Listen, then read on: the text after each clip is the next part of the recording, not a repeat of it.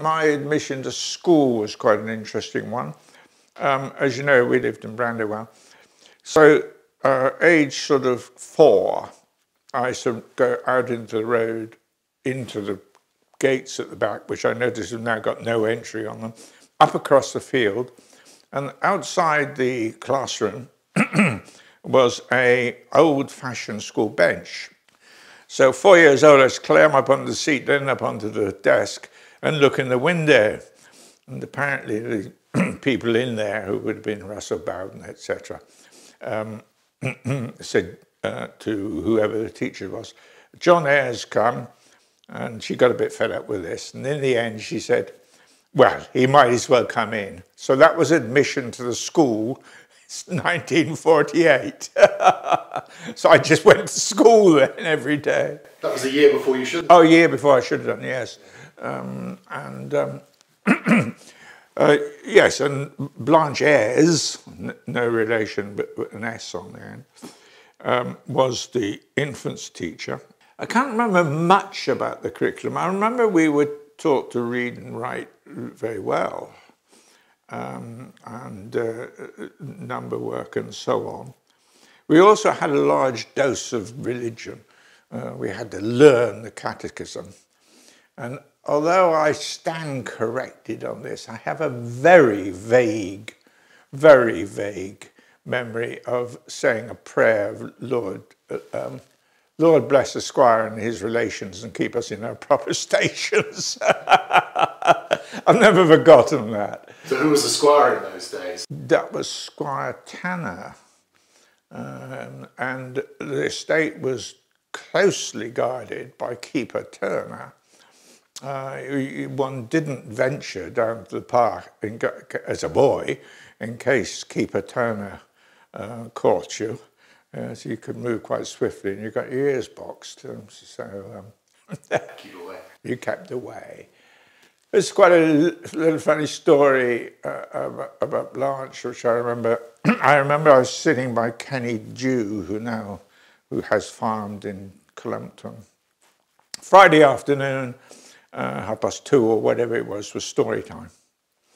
And so we had to sit on the floor facing Blanche, who sat on a chair, and she read the story. Now, she didn't sit very elegantly. So for some time, as I progressed in age, I thought that ladies' underwear consist of very long pink bloomers with elastic just above the knee. Yes, that was Blanche. I remember you told me about the dentist visit. Tell me about the dentist. Oh, gosh, yes, I can see the lady now. Tall, with slightly protruding teeth and glasses. He dreaded her visit. Because, of course, she set up her chair in the infants' room. The infants removed, goodness knows where they went. And one was summoned to the dentist chair one after another. But there was no electricity.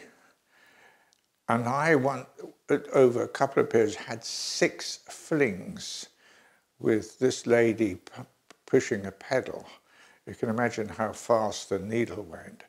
And she only stopped, well, she kept going, and it was agony.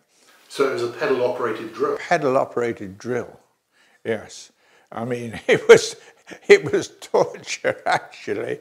I mean, now I think of it every time I go to the dentist, where it's pain-free, brilliant. And I mean, it would take her, good half an hour to drill out any one tooth. I mean, this is a child. And no anaesthetic? Oh, no injections of any description. So it was all a bit grim. So the school building in those days was quite basic then? You were saying no electricity? Yeah, no electricity, heating with coke stoves, which were in opposite corners. So I guess they shared a chimney. The great innovation was the kitchen was put on in my time. Can't remember what we did for food before then. Basic desks and so on. Just the two. pretty horrible toilets, no place for the staff to go, and the gardens were tended by us children.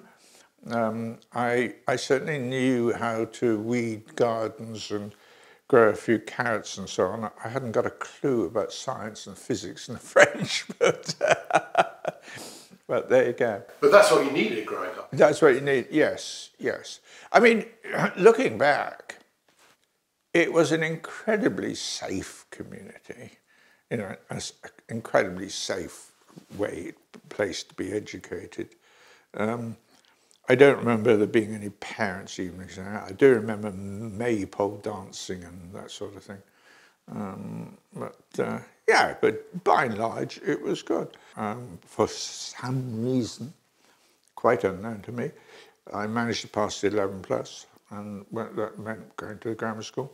I mean, in those days, the 11 plus was an interesting experience. You took part 1 in the school, which I passed, and then you were told you were going to Chumley to take part 2. No, I had been to Chumley. I had never been in the school, and nor had other people who went. It happened that it was a February, I think, it snowed. There's no provision to get me to the exam in Chumley, which was going to change the rest of my life. So my father organised Frank Tucker, who had a Land Rover, to take me in. And I can see us going down now in the snow and then disappearing as I got outside and walked across the playground into the hall. I'd never seen a hall that big, and I had to sit down and take this exam for 2 hours. It was quite unbelievable, really. Did you get a lift back again afterwards? I presume I did, yes. I mean, there was no provision made for transport, as far as I know. Probably Frank Tucker came and picked me up. Oh, yeah.